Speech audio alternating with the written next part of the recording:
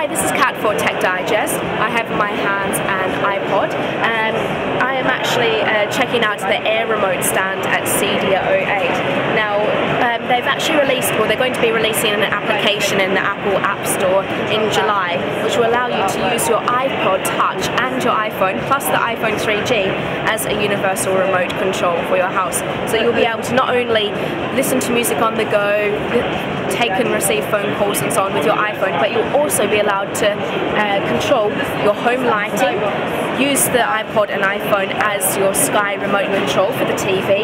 You can use it to control your iTunes playlist, and also use it to control Kaleidoscope on the TV, so you can queue up films, etc. So if you have a look, we've got this clean interface here. So we'll press the lights, and you can see that there are a couple of choices that you can program in, and you can adjust the lights. Let's go back. Sky, we've got the full Sky remote control interface.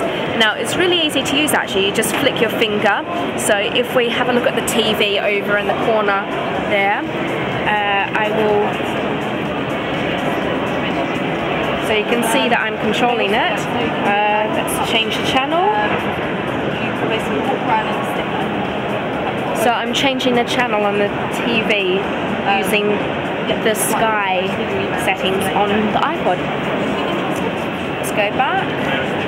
So you've also got iTunes control, so you can play iTunes, control your PC or Mac, and Kaleidoscope, so you can check out the films that you've got on your TV.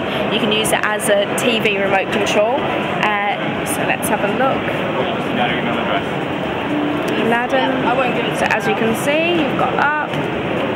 It's really clean and easy to use, and it should be launching mid-July. It's Airremote, and it should cost $99 US, I believe, so approximately £50.